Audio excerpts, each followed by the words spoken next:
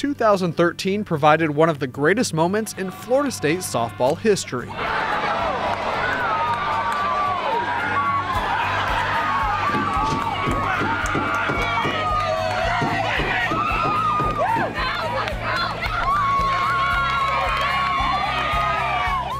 That comeback put the team in a super regional. In 2014, the Seminoles hope to take things one step further. It's definitely World Series. We can be there, and I think everyone has that mindset, and if we can just work hard and do the things that we know we can, that's definitely the goal, and it's very attainable. We ended the season playing great softball, and that we're one of the best teams in the country, and that we have every reason to be even better than that last year, so we just feel like the sky's the limit. The Garnet and Gold believe they can soar, in part to a deep and talented roster that returns 6 seniors and 9 starters. This is probably the most talented team that I've been on at Florida State, and the most depth too, because the freshmen coming in, you know, they're like a step ahead already.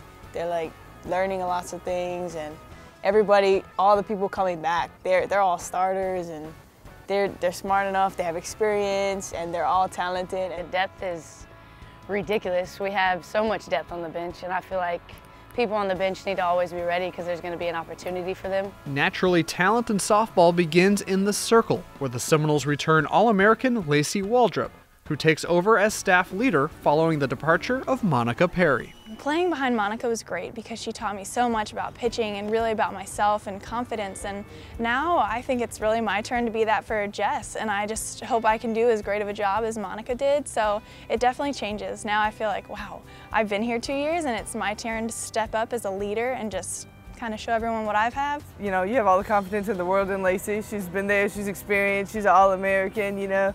You know, she's a great person to go to battle with. You know, you want to have her in the circle every time you go out there.